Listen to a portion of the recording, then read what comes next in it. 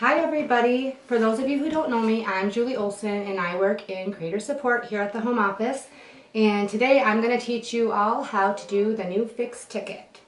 So following the posting of this video, the link will be posted below, so you don't have to email support first and say, hey, I have a problem, to get that Fix ticket link. You can just click the link below this video. When you click that link, you're going to get to a page that looks similar to this. I actually just printed off the Fix ticket page, and it's just a series of a few questions. So the first thing you're going to put on here is your first and last name and your email number and the PO number that you're referencing here. And then you need to choose a problem, whatever the issue is with your order. You have choices between damaged in shipping, ordered wrong item, defective, other, received wrong item, missing item, or missing parts.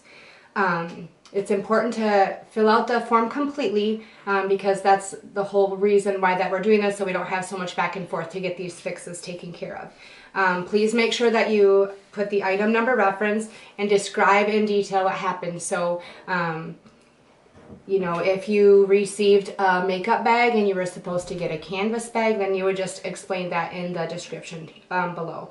Then there's another section that says color of damaged item. If there's not a color, like let's say it's a board, maybe you got a board that is undesirable, it got chipped in shipping or, you know, in transit or something, for that you wouldn't put brown, you would just put NA. It's not applicable to your fix. And then lastly, you need to upload at least one picture. It's helpful if you take a picture and upload it of the actual damaged item. And if it's something that's missing, then take a picture of that PO, so then we can, you know, just have all the information that we need, so that we don't have to have the going back and forth. So that's all there is to the Fix ticket. Once that you fill out the Fix ticket and you push submit, then I'm going to show you what's going to happen next. Okay, so I have done a Fix ticket as like a fake, or so that I could show you guys what it looked like. So what happens is I'll get this email that says Fix ticket with a number of whatever Fix ticket number it is. So once I print the picture and I gather all of the things that I need to have for the fix, I'm going to bring it down to the production room, and there they'll start the investigation, and they're going to look at the item, take all the things in consideration. You know, it really depends on what was it. Was it a defective item? That's an easy one. Then we would just send another one out.